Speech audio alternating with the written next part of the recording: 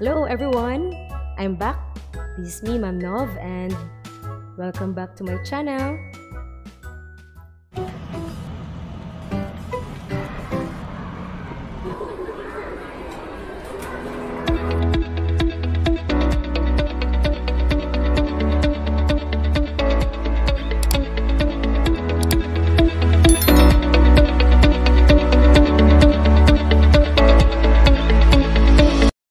Again, welcome to Ma'am Nov's class, and this is General Mathematics. So, are you now ready?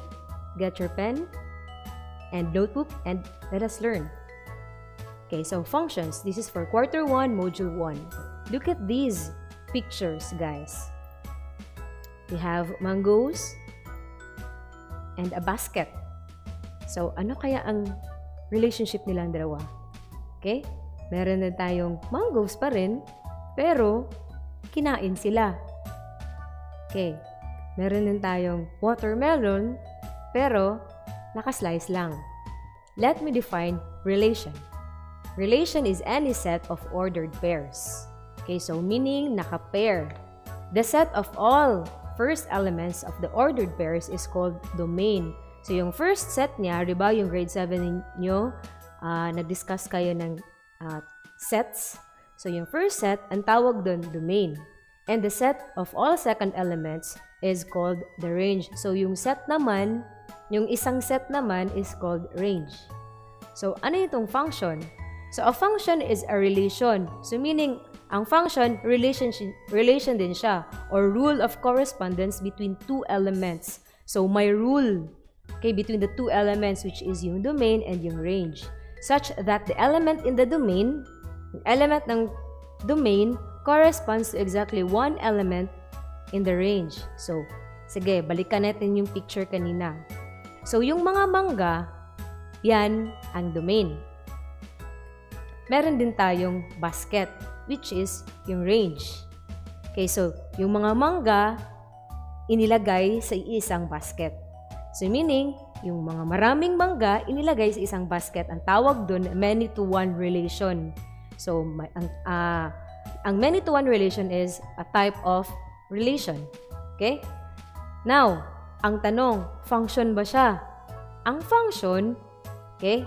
Ang function is a relation or rule of correspondence between two elements, such that each element in the domain corresponds to exactly one element in the range. So, yung mangga, pwede ba siyang mailagay sa basket? Sa isang basket, para matawag na function. Tama. Pwede.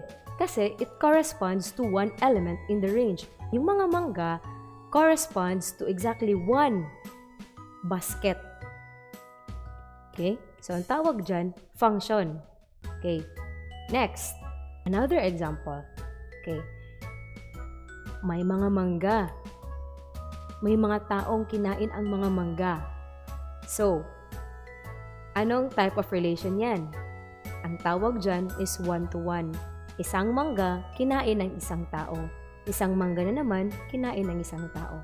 Isang mangga na naman, kinain ng isang tao. So, meaning, ang domain natin, nag-correspond siya or nag-map siya sa range natin, isa-isa. So, meaning, ang tawag dun is function. Next, watermelon. Hinati-hati ang watermelon.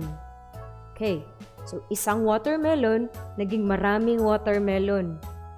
Ang tawag dun is one-to-many relation. So, function ba yan? Oh, each element in the domain corresponds to exactly one element in the range. Exactly one element lang dapat ang nasa range. So, that is not a function. Okay, let's have an example. Another example. Okay, we have a blue set and a red set. We have a domain and we also have a range. Okay, so as you can see, 4 is mapped to C, 5 is mapped to D, 6 is mapped to E, 8 is mapped to F. So meaning that is a function because yung elements ng nasa blue set corresponds to exactly one element only sa range. Okay, how about this? Yung nasa blue. Si 4, map to C. 4, map to D. 4, map to E. So, nag-correspond ba siya sa isang element only sa range? Hindi, di ba? So, that is not a function. How about this? 4 is mapped to C. 5 is mapped to D. 6 is mapped to E and F. So, dito, very good. Exactly one element sa range. Dito rin, exactly one element sa range. How about 6? Dalawa ang kanyang pares sa range, si E and si F. That is why that is not a function. How about this? 4 is mapped to C, 5 is mapped to D, 6 is mapped to E, 8 is mapped to E na naman. So, pwede ba yan? Yung dalawang domain, isa lang kanyang range? Pwede kasi ang sabi, each element sa domain corresponds to exactly one element sa range. So that is called a function. Let me repeat. Each element in the domain corresponds to exactly one element in the range. Now, let us decide whether each relation defines a function. So we have set A, 2, 3, 4, -1, -3, and 5. That's right. A is a function because for each different x value, there is exactly one value, one y value. So we have 2 mapped to 3, 3 mapped to -1, -3 is mapped to 5, and this is called one-to-one function. How about this? 3, 1, 3, 4, 3, 6, 4, 5. Is that a function? That's right. B is not a function because one first component corresponds to more than one second component. So, tingnan nyo, si 3 corresponds to 1, also corresponds to 4, also corresponds to 6. Hindi siya one element in range. That is why that is not a function, or B is not a function. Okay, let's try. How about if the given are graphs of relations? Can you identify which are functions? Let's try. So, we have this technique. We call it vertical line test. So, a relation between two sets of numbers can be illustrated by a graph in the Cartesian plane, and that a function passes the vertical line test. A graph of relation is a function if any vertical line drawn passing through the graph intersects it at exactly one point. So, kapag dalawa ang kanya na-intersect, that is not a function. Kapag isa lang, that is a function. So, let's try. We have this graph. Okay? Get this graph. Is this a function? Try natin. Try natin mag-draw ng vertical line. So, nag-intersect siya sa isang point lang. It means that is a function. How about this graph? So, if mag-draw tayo ng vertical line, how many intersections kaya? Or intersecting points? Dalawa, hindi ba? So, 1, 2. It means that is not a function. So, di ba? Very easy. Mas madali kung graph lang kasi gagawa lang tayo ng vertical line test. How about this? Ellipse. So, you know, vertical line, dalawa ang kanyang intersection. So, that is not a function. Next, how about this? Parabola. Okay, if you try to draw a vertical line, so, anong sagot? That is a function. Very good. Now, we also have functions that can often be used to model real-life situations. Example, monogamous marriage. Si husband, isa lang kanyang wife. So, kapag faithful siya sa kanyang wife, wala siyang kabit, ang tawag doon, function, kasi one-to-one lang. Okay? So, one husband and one wife only. Okay. Ma'am, what if si husband hindi faithful, hindi siya loyal, may kabit siya? Now, hindi na yan function. Kasi one husband is to many girls. Diba? So, that is not good. Nationality rin. Tayo ay Filipino.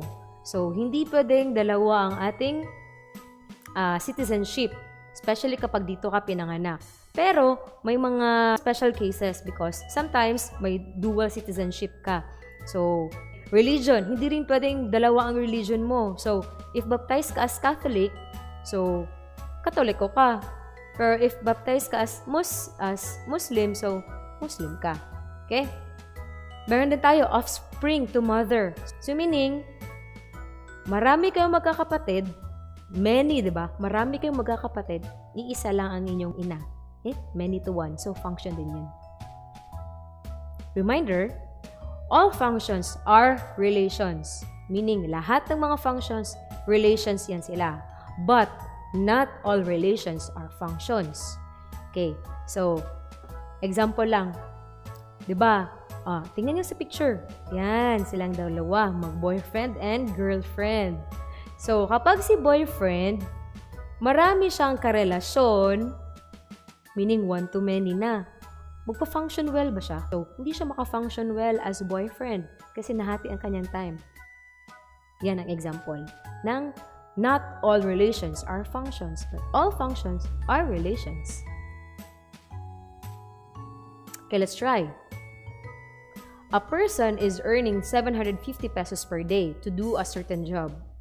Express the total salary S as a function of the number N of days that the person works. S of N, meaning S function of N is equal to 750 pesos times N. Why? Because 750 pesos ang kanyang earn every day or per day. I-multiply natin how many days siya nagtatrabaho. So, ganun lang. So, let's say 2 araw siya nagtrabaho. So, meaning, i-multiply lang natin 750 pesos times 2, which means kung 2 araw siya nagtrabaho, meron siyang kita 1,500 pesos.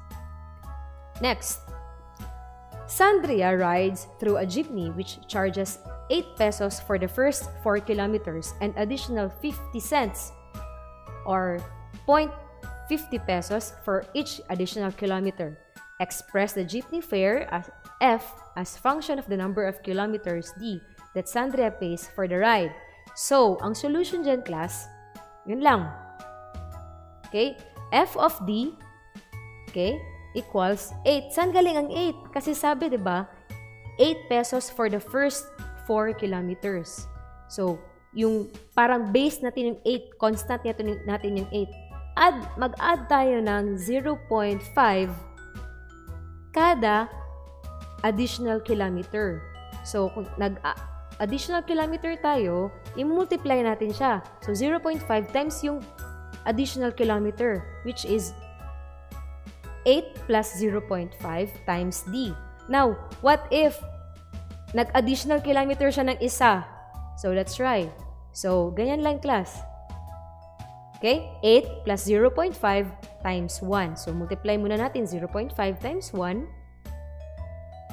plus 8 is 8.50.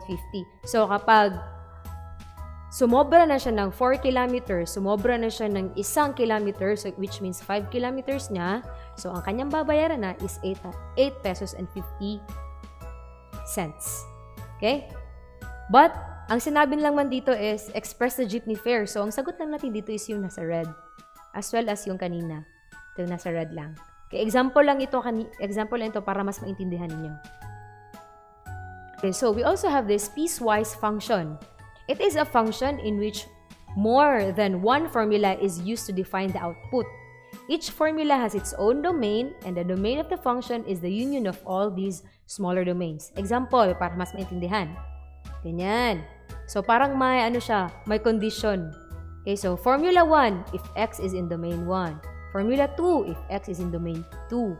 Formula 3, if x is in domain 3.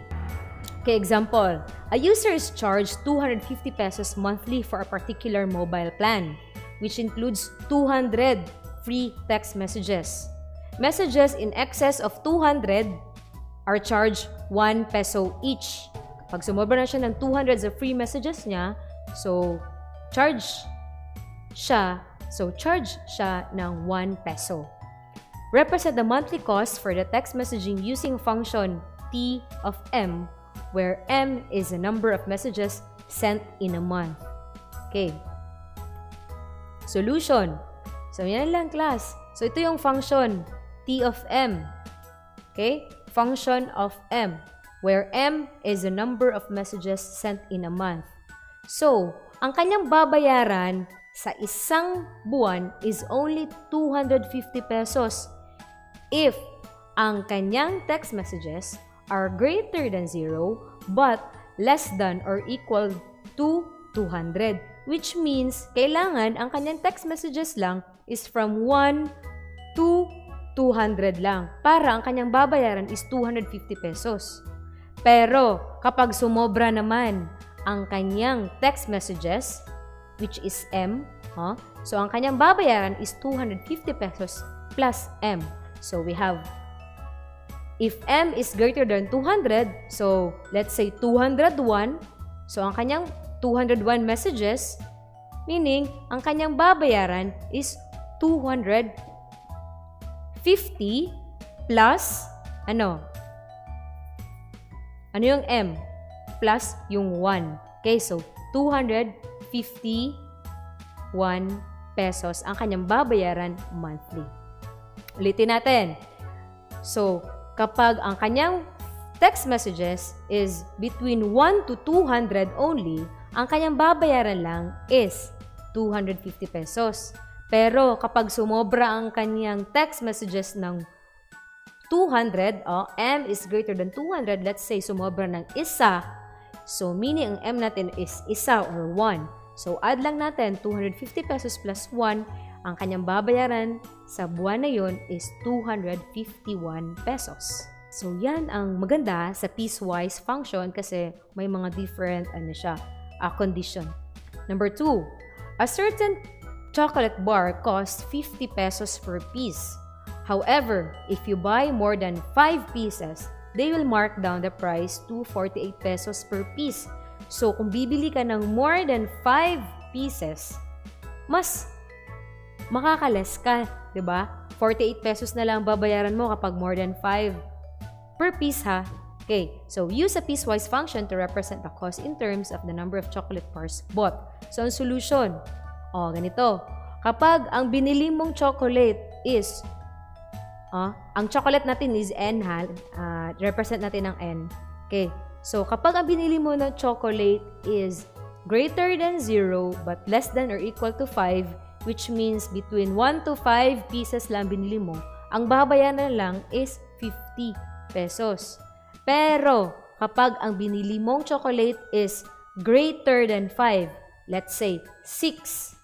Okay. So, ganito na. 48 times 6 kasi 48 pesos na lang ang chocolate per piece. Natindihan?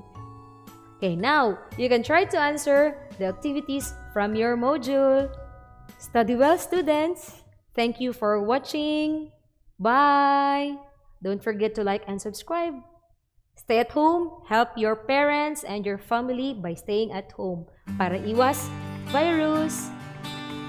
So again, it's me, Ma'am Nov. I hope nakatulong ako.